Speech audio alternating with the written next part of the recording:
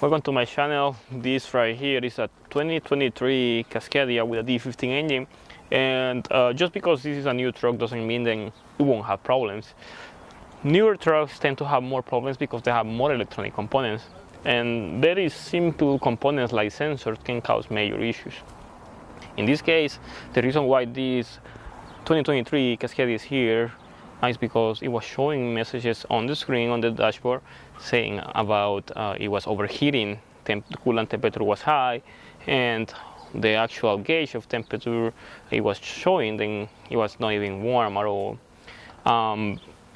There is many reasons why problems like this can happen, but it's very important to notice that this truck only have 80,000 miles on it.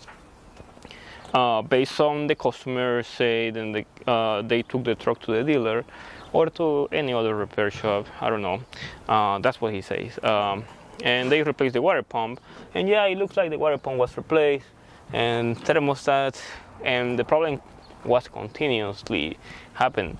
So it was my duty now to check the truck, starting over on what's the problem. So once I connected the DDL software, I noticed that there were a couple faults about coolant sensors.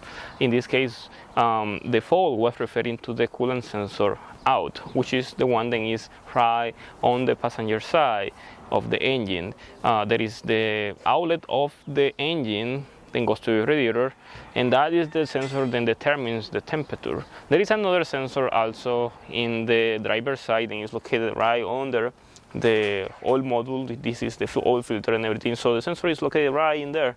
It's kind of hard to see it, but anyway, there is two sensors, two temperature sensors for these D15 engines, one inlet, one outlet. The inlet is just in charge to know what is the percentage of temperature that is being dropped after the radiator, and the outlet is in charge to determine when it is time to activate the radiator and when the engine is overheating, or when the engine is too cold, so that way the engine can work in different ways.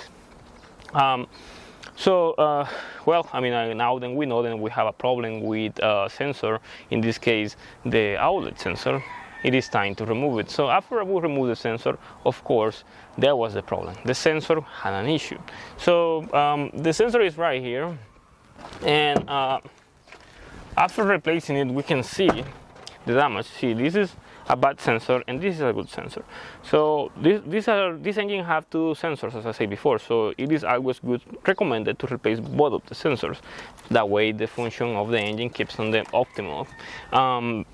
But the reason why the sensor went bad is because the tip of the sensor is broken. That's the area then determines or measures the temperature. So it looks like this, but because it was completely gone, it wasn't able to read the temperature of the engine. That's the reason why the computer couldn't figure out what was the issue.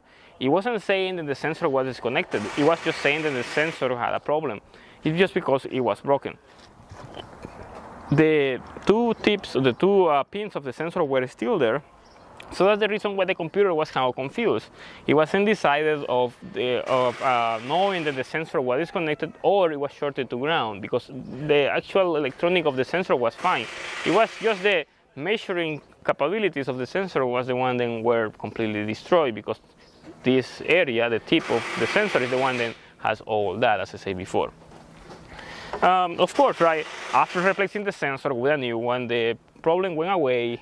Engine started, we did a regen. It's always important when you work on anything that has to be related with cooling of the engine, do a regen. That way you can see the temperature going up and down, engine fan kicking on, kicking off, depending on the circumstances, and see any leaks around.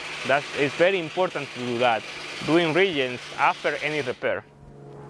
But this right here, even though in this at 2023 with less than 100,000 miles, it's still gonna get problems, and it's gonna get more electronic problems as it gets older. But that's the reason why you have to be prepared. You have to have diagnostic tools, you have to have knowledge on what sensors and knowledge of the location of the sensors and what sensors do, each sensor what it does. So once you have all the knowledge, you're going to be able to determine what are the proper repairs for the things that you have to do in these engines. But just a little video to show you about these newer trucks. I'm gonna keep on doing more videos about these newer trucks since I mean, it's very hard to find information online, and I'm trying my best to give you the best information possible so that way you can get the best idea on what to do to your engines in case you're having problems with it. Anyway, this is all I'm going to share with you. If you have any questions, just comment below. Look for me on Instagram, franciscoamaya YouTube. You can support my channel by seeing the description of the video. I have details how to support the channel. And thank you for watching.